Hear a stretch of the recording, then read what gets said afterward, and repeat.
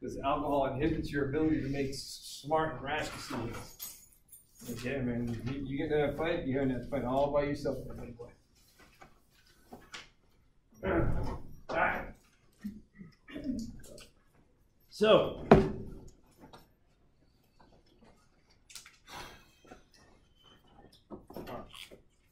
before we go any further, I want you guys to be sure to understand the process by which calcium is regulated hormonally in the blood. You better notice because it's going to be on the test. It's going to be written all kinds of ways. So you either have an increase in calcium in the blood or a decrease in calcium in the blood. If I have a decreased calcium in the blood, obviously I want to get to an increase. If I have an increase, I want to get to a decrease. What hormone is responsible for increasing calcium in the blood? Anybody know?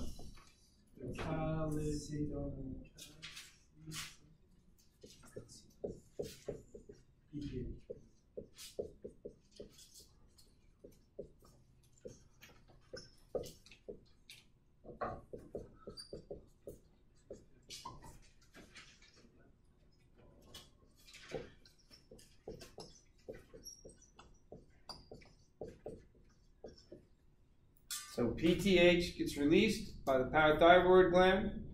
Parathyroid cells from the parathyroid gland produce parathyroid hormone that will have a positive effect on increasing osteoclast activity, which will directly break down the bone. That's called bone resorption.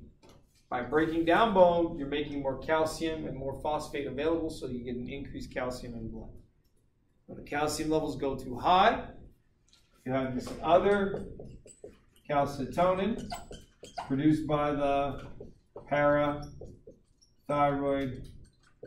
gland. Okay, calcitonin gets produced.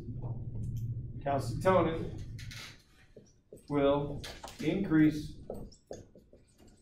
osteoblast activity,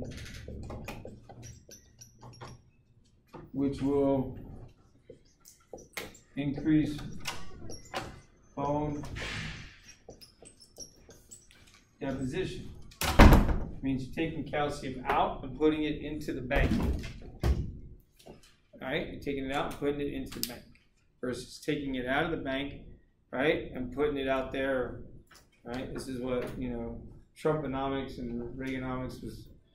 You give the wealthy the tax breaks, and then somehow or another, the jobs will start showing up, and then, they'll use that money to generate, better paying jobs, and the money will trickle down. If you give, the wealthiest people the biggest tax breaks, it'll trickle down to us. That's the idea. Nonsense. Anyway, so you either have your thyroid, your parathyroid gland,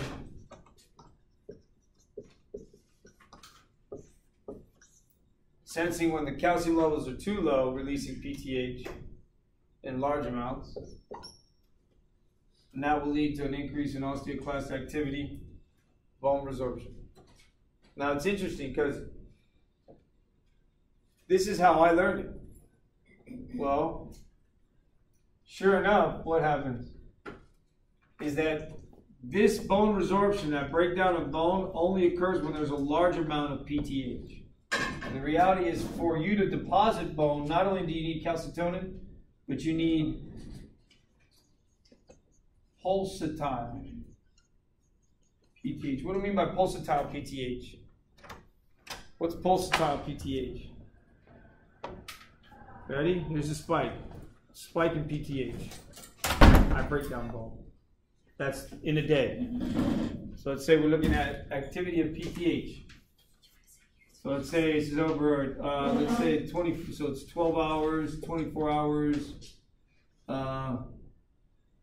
36 hours, 48 hours, all right?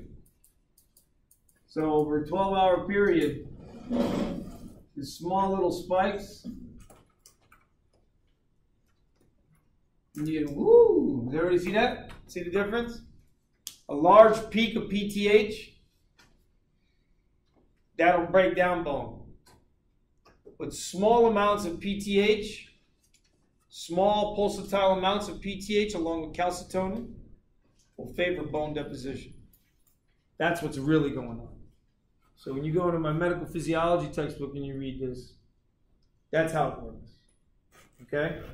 So we used to, now why do I say this? Well, because when my mother was diagnosed with osteoporosis, she gave birth to my brother and I.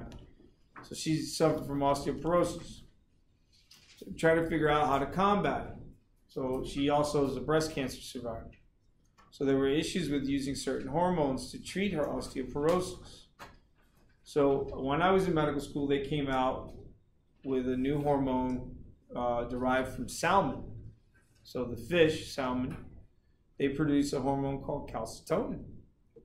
We isolated that salmon calcitonin and we put it in a spray form so that it could be sniffed onto the epithelium, absorbed in the bloodstream through the nasal passages. It was supposed to, the studies were supposed to improve the overall bone density.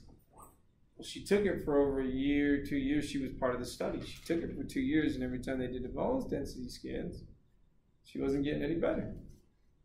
And then they came to find out, oh, it's because you need pulsatile PTH as well.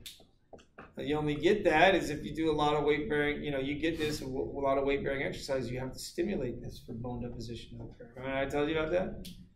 So this is where weight bearing exercise along with pulsatile amounts of PTH and calcitonin, along with a good balanced diet, can favor bone depositing versus bone being broken down. Yes? Would that have worked if she would have done weight, like I guess training in that example? Yes, yeah. But again, it's, there were still studies that were showing that even those who were doing weight-bearing exercises, they weren't getting what the results that they thought they were getting when they were doing the animal studies. So, they had to go back and look. And then so when they realized, they were like, it's not just calcitonin. We need pulsatile amounts of PTH as well. So in the older females that have had children, then not only do you have to combat with the calcitonin, but you have to make sure that the PTH is working up to par. And if not, then try to give, a little, and you got to be careful because if you take too much, then the organ will just, all right, you're taking it, I don't need to make it anymore. You get me? This is what happens when guys start taking performance-enhancing drugs that shrink their testicles, right? Can't have kids no more. Yes? I was going to ask the same question. Oh. Mm-hmm. Any other questions?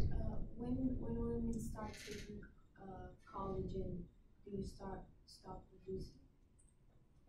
No, so collagen is a protein, it's not a hormone. There's a difference between hormones that are put in the bloodstream versus like protein that's just laid out there. So yeah, this idea that getting collagen injected, anytime you get anything injected in excess where it doesn't belong and the cell hasn't put it there, you run the risk of having some kind of inflammatory reaction. This is where you get some of these women, they get the lips, they want their lips fuller. Right? Or maybe they got flat butt. They want to, they get collagen implants and so you make the butt look fuller. But if you notice, then after time, man, they start looking really beat up, don't they? And in some cases, man, it gets really, really bad. Like it'll look like, like in some cases, it'll look like somebody literally punched them, like they got into a fight in an altercation, and they're suing the doctor. But the doctor, I'm sure, has explained to them that every time I inject you, you run the risk. Happens too is some people, they know that they can only get these injections, like the Botox injections, which release the tension line. They can only get it done so many times in the doctor's office. So what they do, they go from one doctor's office to another doctor's office, and then they wonder why then their face is starting to change. Because inflammatory reactions, guys. You don't want to, live with the wrinkles. I know it's hard, right? But you got lots of wrinkles. I live with every wrinkle, every scar. Oh well, don't like it, don't look at it. It's as easy as that. Right? That's my personal view on it. That's it. I am who I am. You don't like it, don't look at me. That's as easy as that, right? I mean, it's just because you're just running the risk. I'm not saying that's going to happen to you, but anytime you get that Botox, right? I mean, that last time, that last time will literally be your last time, right? Because the next time you're gonna be regretting it because you're looking like Rocky Balboa. Right after Rocky the 15th, you see some of these people and you're like, wow, that's oh my gosh, You feel bad for them, but you know, a whole other issue with them. So, all right. So this is pulsatile PTH, guys. Pulsatile PTH. And this is just a massive signal. This is a large PTH spike. The large PTH spike, guys, is going to favor breakdown of bone. Bone resorption is breakdown. Bone breakdown. Don't let it freak you out. You can't look that up in the dictionary because it doesn't exist in the English dictionary. You got to look it up in the medical dictionary. Remember I told you that before. Bone resorption is bone breakdown. And by me breaking down the bone, then I'm gonna liberate calcium into the blood. Okay? I'll liberate calcium into the blood. Now, how does skin act? How does skin act on this? How does skin act on this process? How is skin's role in this all?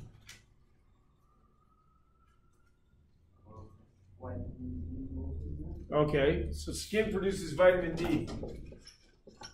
So skin upon exposure, UV exposure, small amounts, moderate amounts of UV exposure, you're going to produce vitamin D inactive. And the vitamin D inactive, it goes to the kidney. Plus PTH, then you make vitamin D active.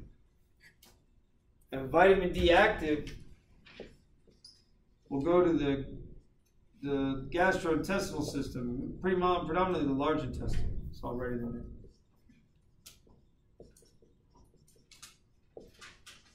It tells the large intestine increase calcium absorption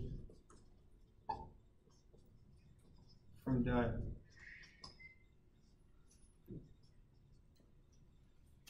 Everybody see that? So you see here, here's that link. Bless you. So the PTH doesn't just go tell the osteoclast to increase its activity.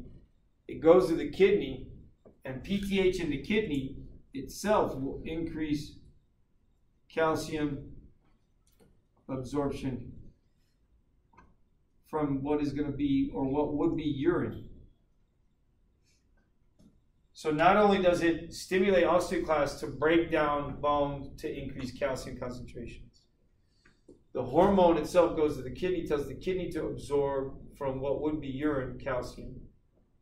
Right? What would be calcium in urine, it will absorb it. And then separately, the PTH, since it's already in the kidney, will activate vitamin D. And vitamin D will go to the large intestine and tell the large intestine to absorb calcium from the fecal material. So this is all the ways in which we're going to increase calcium in the bloodstream so that we can then what? Deposit it into bone. We're going to increase it because it's low. Once we increase it, then what we're going to do, we're going to lower it. We're going to, by depositing it into bone. Remember, we're taking it out of circulation and putting it into our reserve. And the bone is our reserve. Everybody understand that, guys? Make sure you notice. It's going to be on the test, guaranteed. All right? And I'm recording it now on the video, so no excuses. I'll erase it now, too. All right?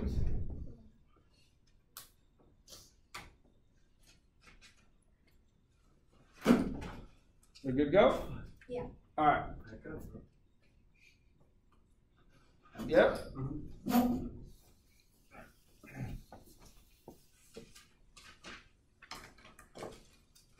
Okay. So let's talk about vertebra. Talk about the skull. There's the exploded skull there. There's your vertebra. Now wait, this vertebra, it's got a lot of stuff in there. Anyone agree? What is this? What do they call that right there? Spinal cord. Spinal cord. See that? So you see the arch, guys, in the vertebral body? That's why it's made. Watch this. One center of ossification, another center of ossification, another center of ossification, another center of ossification, another center of ossification, another center of ossification. Everybody see that? Multiple centers of ossification working together. 1, 2, 3, 4, 5, and then they grow together to create the ring. Everybody see that? They grow together to create the ring.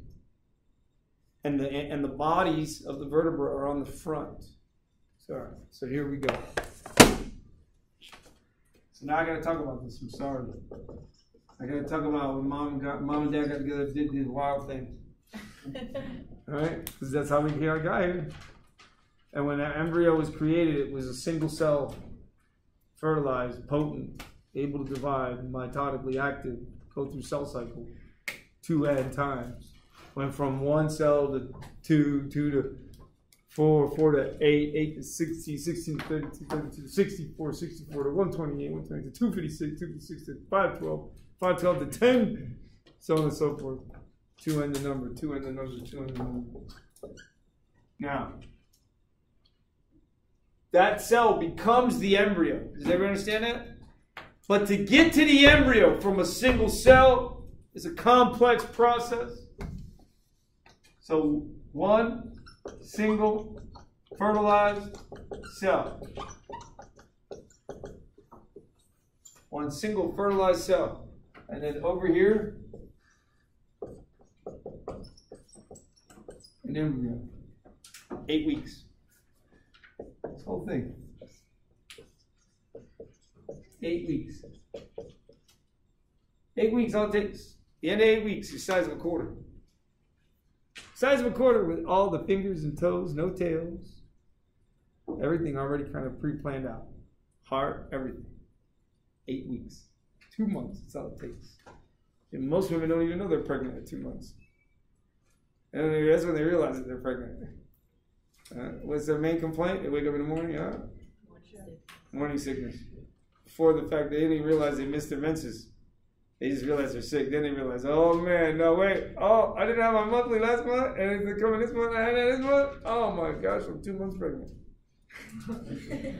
Yeah, that's how it is. 2 to 3 months, usually in the first trimester. All right. So now, a single fertilized cell to an embryo. How does that? Man, how do we go from cell to this? Amazing, isn't it? Well. Somewhere along the way, somewhere along the journey, I told you 2n. 2 to the n power. Cell cycle division. Mitosis. Everyone agree? That's how we got there. That's how we get there. Several mitotic divisions. Then what do? We create a 2-layer disc. The 2-layer embryonic disc. Now I'm skipping a lot of steps. A lot of the steps are, and you go from 1 cell to 2, 2 to, and you get this solid ball of cells, guys, yeah? So you get a solid ball of cells. And then something happens where there's fluid starts to accumulate. So you get a solid ball inside a hollow ball. So let me write that in. Let me write that in before I do this. So if I go mitosis, I go solid ball of cells. And then fluid accumulates. So fluid accumulation then creates a hollow ball with a small solid ball inside. Everybody hear me? That solid ball inside is referred to as the inner cell mass, the ICM. That inner cell mass. That inner cell mass is going to create a 2-layer disc and then a 3-layer disc. Again, I'm skipping steps. I'm just trying to give you the skinny. See how complicated it is, though? We went from a single cell, fertilized cell, to a solid ball of cells, to then a hollow ball of cells with a small solid ball inside of it, similar to like any baby ball. Anybody see the baby ball? They got a ball, they got a bell inside the ball. So when you shake the ball, it makes noise. They got them for dogs too, right? And cats, right?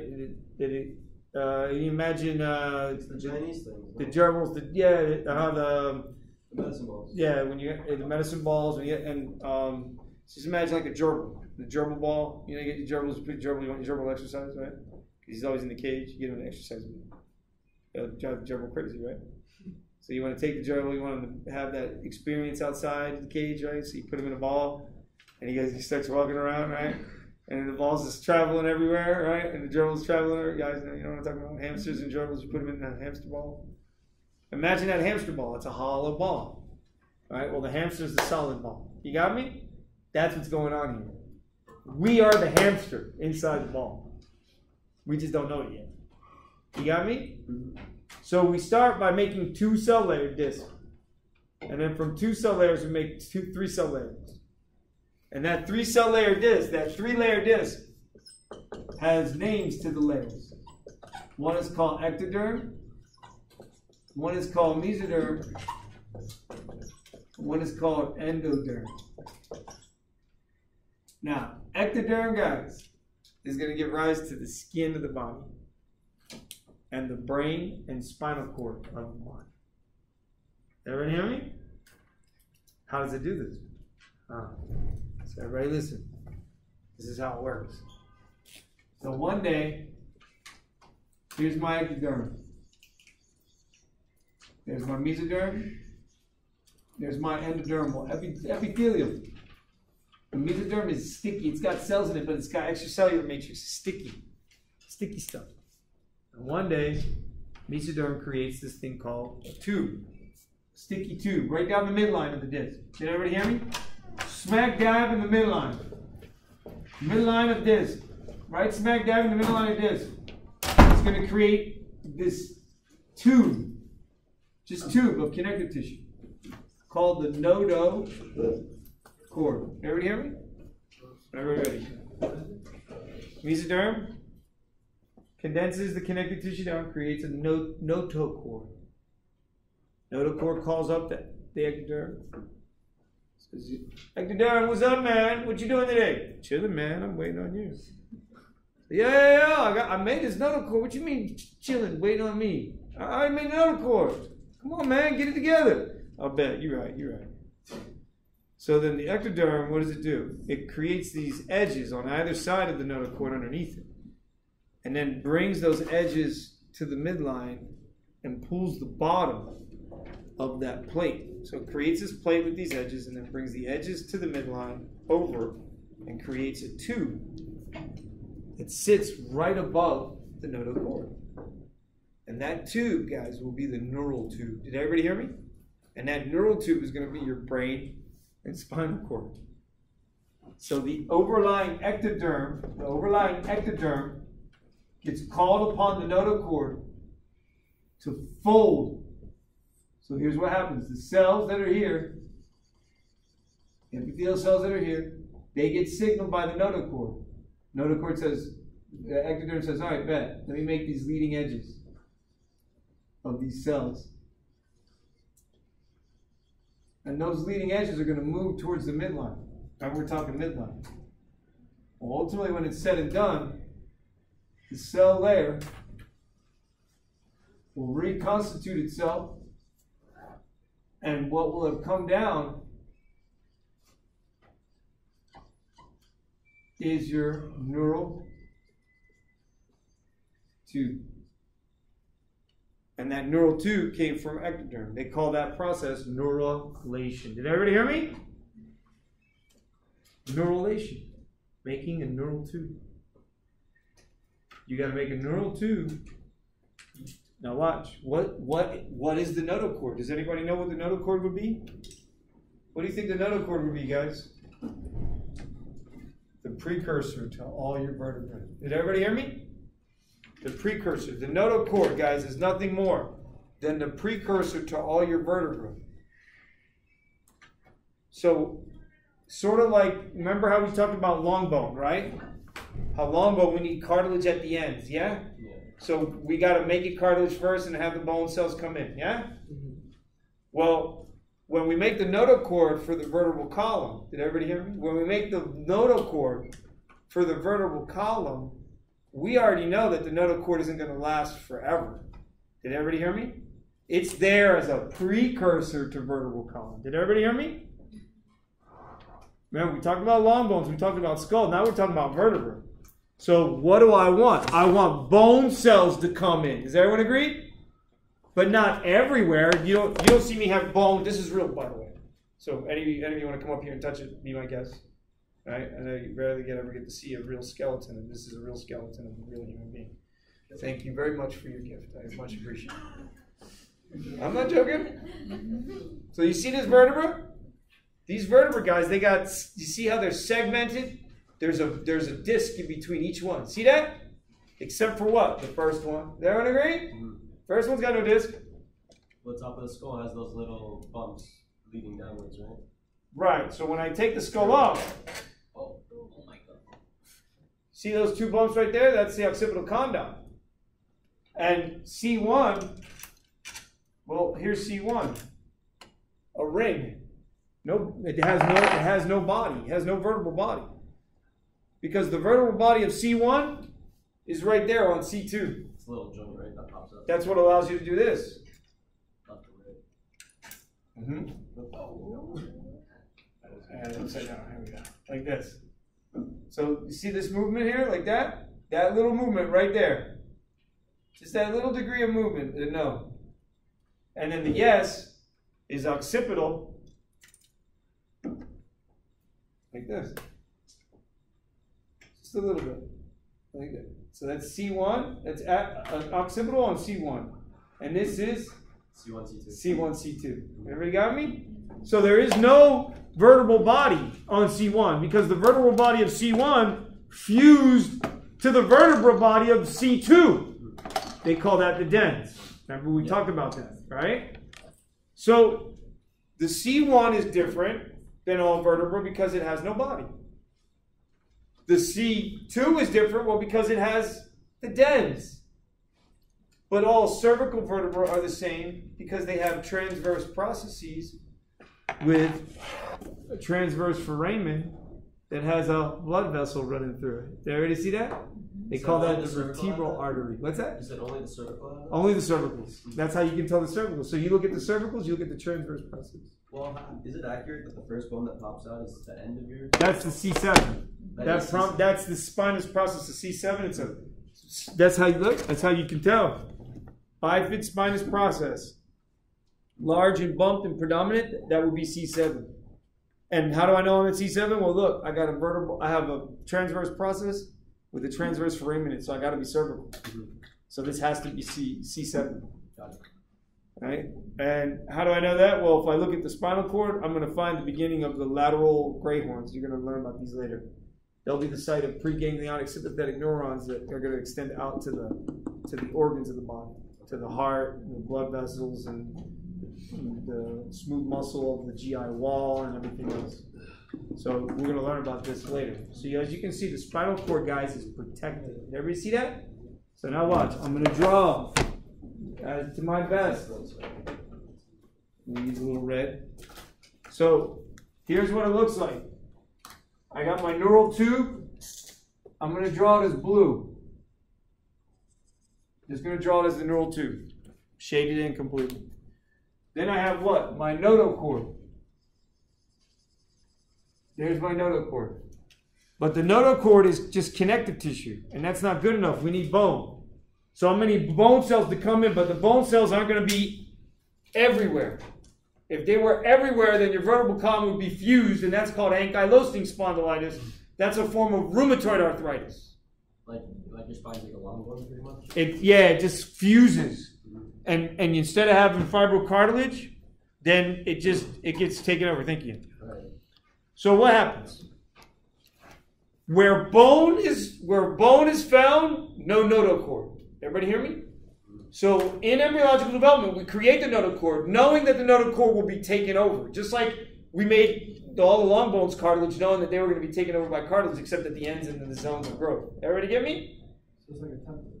Yes, it's a template. So we make the template, and then we know that certain parts of that template are going to be taken over by bone, and others are not going to be taken over by bone. They're going to become fibrocartilaginous. But the middle part of the vertebra will be the notochord. So what's left in the adult skeleton of the notochord is the actual center of your intervertebral discs. So when you look at your intervertebral disc, guys, one, if this is going to be notochord, then it gets taken over by bone. So I now have a vertebral body. I'm going to have centers of ossification. Everybody see that? I'm going to create a ring. So I create the ring. I fuse these bones to get these pieces of these ossification centers together. Right. And I got my ring. There's transverse process. And the blue would be the cord, the spinal cord? The spinal cord, Okay. There'll be your spinous process. So now you have this part called the pedicle. This part called the transverse process. This part called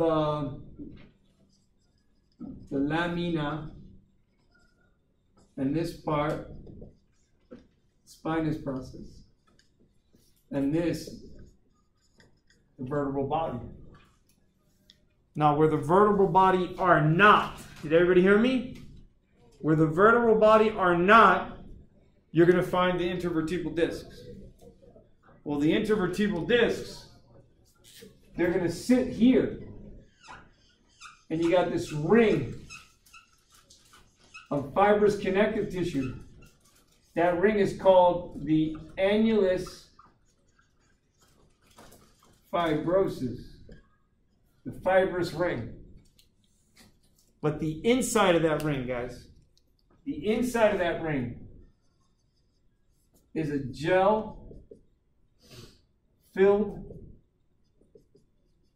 sac, which is remnant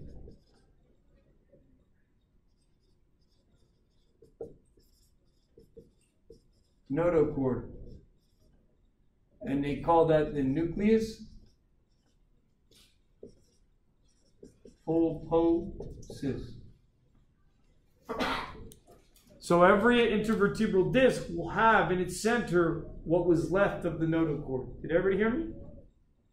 And that it's a gel-filled sac. So it works really good at compression. Matter of fact, it works so good that it'll do this. If you have through poor body mechanics, it can actually squeeze through the fibrous ring. That's what they call a herniated disc. That's 3 of my discs. Having already been operated on. Right? I have a huge scar on my spine. So I've had 3 herniated discs. Leaks out or when it pops out? No, it's when the gel itself, the pressure inside the gel will break the belt that's surrounding it. Mm-hmm. And then when it comes out, because it's pressing out in a direction that's not strengthened, and there's nerve coming out from here, there's nerve coming out right there. Then you get the compression of the nerves. Right. And then if it herniates to the back, then it'll compress the spinal cord or the spinal nerves as they're coming down, depending on what area you're talking about. Because remember, spinal cord is up here, but when you get down to here, at around L3, the spinal cord ends. And the nerves are being stretched down. So there's that space. That's why we can actually go in and draw fluid out. Because if the spinal cord did not end at L3, then we wouldn't have any place to be able to do a spinal tap. We would damage the spine anytime we wanted to get samples of fluid from the spinal cord. So luckily, we're born. So this is the thing. Our spinal cord and our vertebral column are born of the same length. When we're born, they're born the same length. But as we get bigger, each vertebral body will grow. Everybody understand that? And what that'll do is that'll make the vertebral column longer, but the spinal cord does not grow with the length of the vertebral column. So as these bodies get bigger and the vertebral column gets longer, the spinal cord actually has its nerve stretched at the bottom, because the spinal cord will only reach a certain length. And once that length is reached, then it will no longer grow any further. But as the bones grow, they'll stretch those nerves out. Okay? And you'll learn about this when we get into the nerves and we talk about it. But why do I talk about this now? Why am I talking about neurulation now? Because for me to properly form my spinal column, I need to have my spinal cord present from the initial onset. Did everybody hear me? So if I have a problem with my vertebral column, so there are kids that are born that they'll have a patch of skin on their back that has hair. It looks like, you ever see those jackets, those old school prep school jackets that got the suede patches on them? It looks like that. They'll have a dark pigmented skin layer, round, with hair on it. And that's an indicator of spina bifida. Well, spina bifida, guys, is actually when you have issues with the closure of the bone, then the spinal cord never sits in its proper place.